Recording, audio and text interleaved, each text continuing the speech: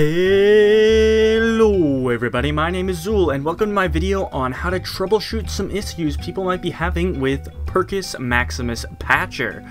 In today's episode I am going to be talking about this error right here. Some users have been getting the following error when attempting to use the more heap space file for Percus Maximus. They'll basically get this error here. The thing will chug along for a little while and then it'll come up with this: Java.lang null pointer exception. Now, the reasoning behind this error is that Mod Organizer is attempting to use the 64-bit version of Java when it's unable to.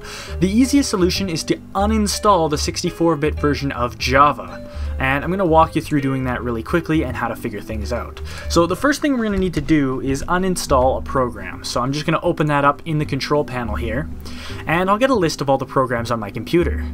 Then basically sort by name and go to J. Here you'll find a bunch of different versions of Java.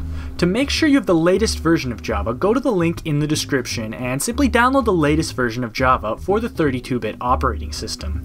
If you're using a browser like Chrome or Firefox, it's most likely the 32-bit version of the browser and thus will download the 32-bit version.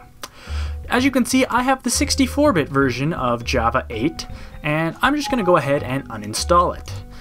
You can always just download it again later. Java is obviously free, so just go ahead and uninstall this, and then we'll take a look at what happens after we've done this. I'd also recommend uninstalling all your old versions of Java, so in my case, Java 67 should also be uninstalled. Alright, so now you can see the only version I have of Java is the current latest version, which is Java 8 Update 25. So now, we're going to try and run patches debug again. As you can see, I am using it in the 1024 mode because I had to talk about that in the video, and that is another necessary fix. But once you do that, go ahead and click patch, and you'll notice it's going to take a little bit longer, and it's actually going to successfully start importing things. And that's because the patch worked, and you're no longer going to get an error because it's successfully using the 32-bit version of Java. That's pretty much it for the fix. You just can't run the 64-bit version of Java with Mod Organizer. Alright, that's it for the troubleshooting in this video. If you have any more questions, please leave a comment down below.